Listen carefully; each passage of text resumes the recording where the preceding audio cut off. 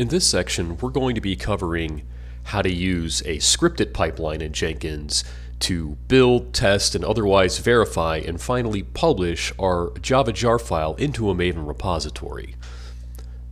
A scripted pipeline in Jenkins is Groovy code. Groovy code that specifically starts with Node and then defines individual stages you see named here for performing the various operations that represent the build. The way this is going to work is that instead of having to go through and take 5 to 10 minutes to use a Jenkins user interface to put together the steps that make up our build, including our location for source control, we're going to define all that with code. This is done by using a series of pre-existing functions, like how to check out from Git, how to use Gradle, how to use credentials, and later on, how to deal with publishing. To figure out how to use these individual commands, there's actually a pipeline syntax generator off of the pipeline syntax link on any job. For example, if we wanted to know how to use Git, we would simply have to select Git, enter the URL, branch, select the credentials, in our case, our Git SSH key, hit generate pipeline script, and it will give us the command needed to do this operation. The specific work has been divided up into stages starting with clone. Because we were getting this code from a remote location, we have to instruct the pipeline how to obtain this code. The next step has us using with Gradle, which is a way of associating the command line environment with an existing Gradle environment. In this case, we're just running what we would run locally. We're running Gradle-W clean build with notating any stack traces if there's an error, along with informational output. When it comes to publish, we're doing what we also did locally, except this time we're having to use the with credentials binding of username and password to pull our credentials as the GitHub publish Maven credential ID, casting the username to MVN username, the password to MVN password, and then passing that in at the command line here to Gradle-W publish.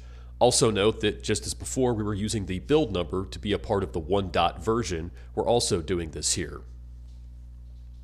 Finally, we have a post section of the build, which is used to do the post build actions that were done in the freestyle job.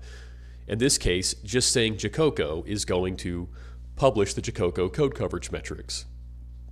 JUnit works in a similar manner, also generated via the pipeline syntax generator. We give it the location of our test XML and it will publish the JUnit reports. Next-gen warning plugin is a little bit different because it's technology specific. In this case, to do PMD, it's 2 steps. One, we have to call scan for issues, give it the name of the tool along with the pattern, and then secondly, we have to publish the issues. To create the scripted pipeline, we're going to go back to the dashboard, select New Item, give it a name,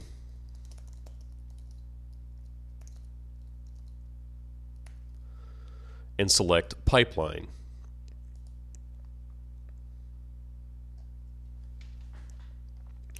When it comes to how to set it up, we have the same considerations with polling SEM. Ideally, the whole purpose of continuous integration is to detect when there's a code change and run this job. The preferential method is going to be with webhooks. However, for complexity's sake, for now we're going to skip that and just initiate this job manually. While we have the option to define the pipeline script inline, I highly recommend not doing this. The configuration is code and therefore should live with a code base. As such, we're going to pull the pipeline code from SEM. In this case, Git from our example repository using our credentials for SSH, using the main branch, noting that we're looking for the script file that we created earlier called Jenkins file sitting in the root of the repository. Once it's saved, we can hit Build Now to cause it to be initiated. Clicking on the bar will let us see the output as it happens. It's worked, so now we're going to verify that. If we look at the main job page, we will also see each individual stage listed under the stage view. In terms of runtime, this can be an easier way to watch a job go through these stages as it happens. Additionally, we see coverage trend PMD warnings along with our code coverage output, just like on the freestyle job. We can open up code coverage and see similar output to what happened with freestyle. Additionally, there is an easier way to use this using what is known as the Blue Ocean plugin.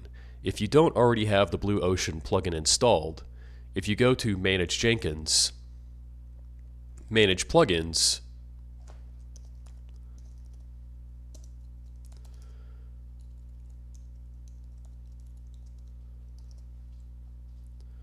you can see that there is a Blue Ocean plugin.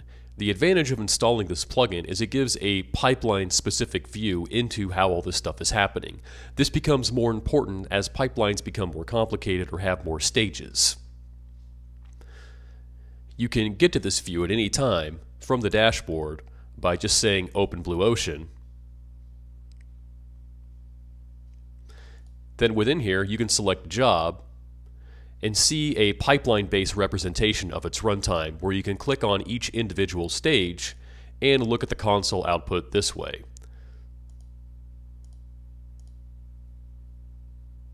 Additionally, we can verify that our jar file was uploaded by going to our repository, looking for packages, and then showing that we had a version that was uploaded. In our case, 1.1, where 1 came from the build number for our Jenkins pipeline.